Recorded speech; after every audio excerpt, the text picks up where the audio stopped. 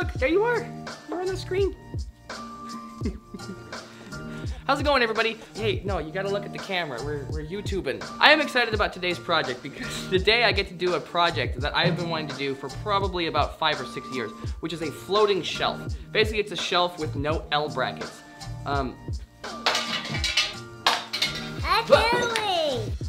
If you've ever made a shelf, you're probably familiar with these. I absolutely hate these things. They look awful. My brother contacted me recently and said that he tried to hang some shelves and this is all he had to work with. And I told him that I hate using those, and he said yes, they are absolutely horrible to work with. He doesn't like them, they look horrible. And so floating shelves are a way of getting rid of that main bracket that holds up shelves. So if you've ever used something like this for a shelf, you know how annoying that they can be. I yeeted it. And so today we're gonna be working on some floating shelves. Now this is one of those projects that you can do with very limited tools. I'm mostly just gonna be using glue and clamps and screws, and that's gonna be doing the majority of the project. And so if you follow along with this project, it is something that you can do at home as well, even if you don't have a shop. Also, I have Ellie in the shop today because she keeps telling me that she had so much fun with the toy box that she wants to cut more boards. I think that was her favorite part of last project. I want to make daddy toy box. You want to make a daddy toy box? We are going to be making shelves, and Ellie is going to help me cut the boards because that was her favorite part in the last video. Sound good? Yeah, Bob. And this is absolutely something that you can do at home as well with limited tools. You are the most distracting person I have ever worked with. No one is going to be able to follow this intro. So basically all you really need for this project is glue, and then I also bought these 1x2 furring strips, 2 1x4 pine boards, and then these 1x8 boards. Okay, so since I bought 10-foot boards, I'm going to be cutting these at 5 minus 2 inches, so that puts us right about at 58. So we're going to cut all of our shelf pieces at 58 inches. Okay, so do you remember how to do this? So we're gonna put this right here. We're gonna put our hand here to keep it safe, okay?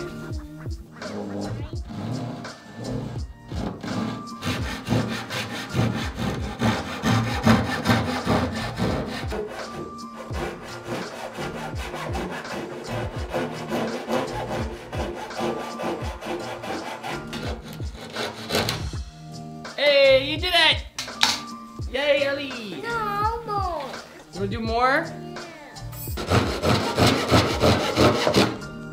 There you go. Yeah, baby. Do you wanna cut more, or are you all done? You all done? Okay, I will cut the rest of these. How about you go inside and finish watching your Frozen, okay? All right, let's go. All right, I will cut the rest of these. Okay, so what we're looking for is 4 of these main shelf pieces cut at 58 inches, and they need to be about 8 inches wide. 6 to 8 inches would be fine for a shelf.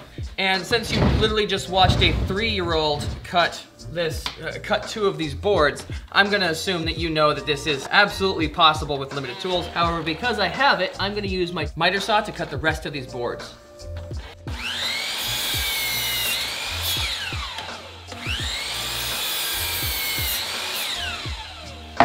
There we go, that's 4, and now I need 4 that are slightly longer from this side. So it's gonna be 58 plus 2 widths of this board here.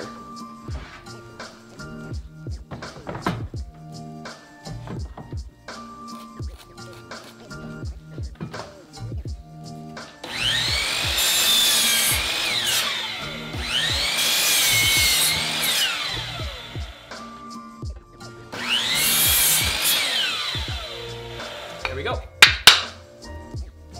Doing these limited tools projects are always really interesting because I don't have access to all of the same tools that I normally do with a project like this. What I would normally do is I would put glue in all the joints, and then I would just use a nail gun and run that right along the side of it, but I don't have access to my nail gun with a limited tools project, and so instead I'm gonna have to find workarounds to solve that problem. And that's one of the interesting things that I don't think a lot of people realize about woodworking in general, is it's not about using all of the expensive tools. People always say the right tool for the right job.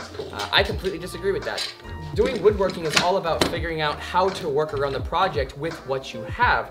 Unless you're one of those people that can go out and buy the right tool every time you're doing a job. which is why I'm a huge advocate for doing things by hand. And I will show you, I'm also a huge advocate for painter's tape.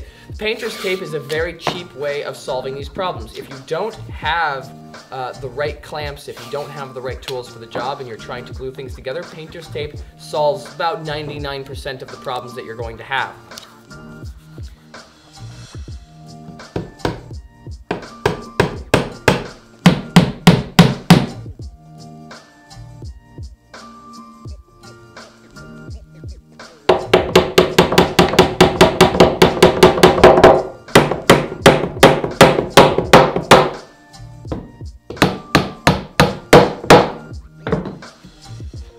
Go. Okay, so the way this works is I have this piece is all one solid piece, and then this is going to go ahead and fit in here. We gotta find whichever side is the cleanest, and we're gonna put this on the bottoms. Fits perfect. All right. All right. So that fits really well. So the idea is we're gonna put some screws in here to hold the bottom on. That way the bottom is removable. That's very important for making this whole system work because we haven't put any of the hardware in yet. We still have to figure out how to remove the bottom, but I got a couple ideas for that. We will do that next.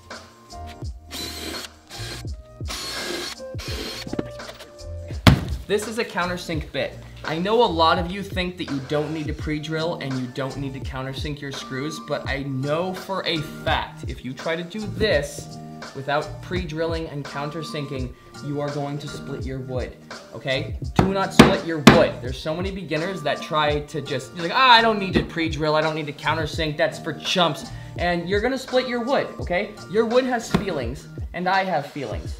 Do not hurt my feelings. It will break out the end of your board and it's gonna look bad, and I don't want that for you, okay? And so what I'm gonna be doing is I have made this countersink.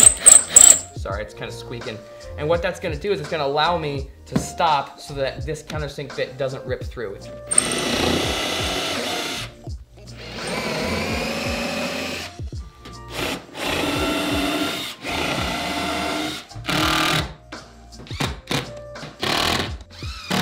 Look at that.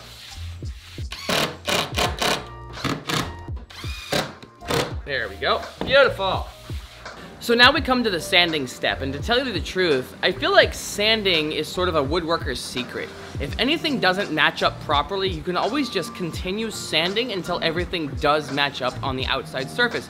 Everything can become in plane if you just keep sanding. And I know it gets kind of boring after a while. I probably sanded here for about an hour or so before everything was perfect.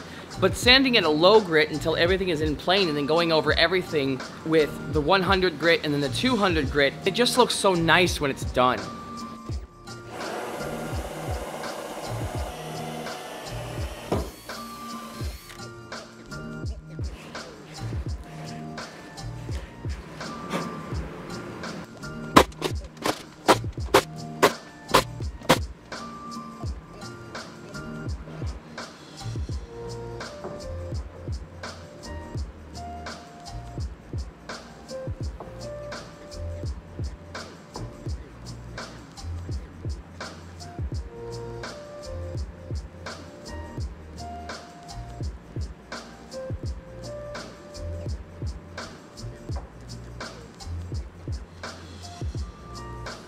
So this is the same staining process I've used in so many of my projects in the past.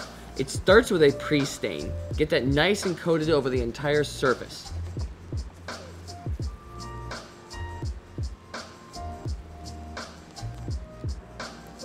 Then I put a generous amount of the gel stain over the top of all of the same surfaces.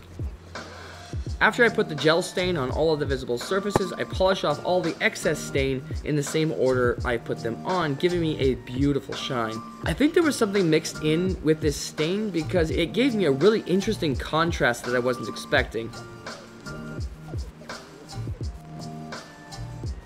With the shellac step, you have to be really careful to not cross any of your grains. You only want to go down the grain when putting the shellac on, because even though your stain is supposedly dry, sometimes the residue will still move across the board. So if you go across the grain of the wood, you will notice some of the brush strokes. But if you go down the grain like you're supposed to, you actually won't see any of those flaws. One of the other things that I've learned to do is I put on a generous amount of the shellac on all of the sides of my piece, and then when I'm done plying it on all of these top layers, I go back after 5 minutes and after 10 minutes to wipe off all of the drips on the bottom. No matter how thick or thin you put the shellac on, you're always gonna end up with drips underneath, and you have to take care of those before it dries. Once it dries, there's really not much you can do about it. You can try sanding them off, but it never looks good. So make sure you wipe off all of the drips on the bottom before it dries. And the last step before these shelves are done is I need to drill a bunch of holes 16" on center coming out of the back of each of the shelves. What I'm also doing is I'm going to be drilling a second set of holes 8 inches off of that 16" on center, so I can double the number of holes that are in the back, and that gives us just a little bit of wiggle room to push the shelves left or right once we find the studs. Hopefully all the studs in my brother's place are accurate and 16" on center the way they're supposed to be.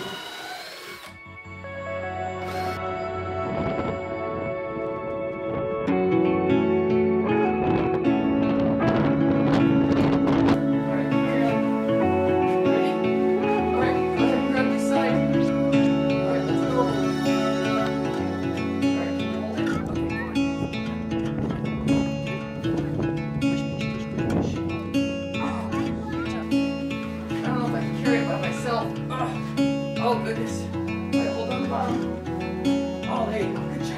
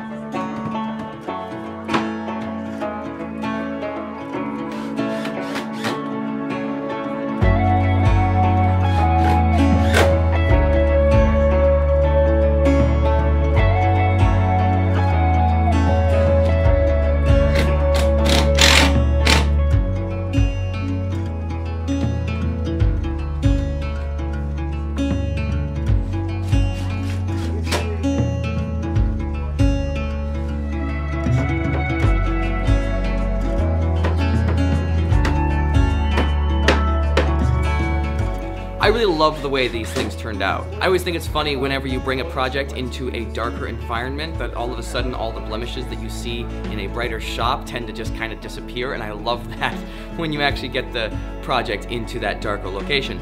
I'm really hoping that this project serves as sort of a reminder that you really don't need all of the expensive tools to make something that you can enjoy. Even if you don't build these shelves, I'm really hoping that this project can serve as a bit of an inspiration to go out and just go start making something. Making things has been such an important part of my life over the last 15 years or so, and it has done amazing things for me psychologically. And that's a principle I really want to drive home on this channel, is the right tool for the right job. Although, yes, it is important and you should try and get the right tools, but if you can't afford the right tools, you cannot let that keep you from going out and making things. It is incredibly important to just continue making things and to get better at your craft over time and to grow as a person. And making helps you do that. It helps you learn patience, it helps you learn determination, it helps you just become better with your hands and learn how to repair things and fix things and just make your life better.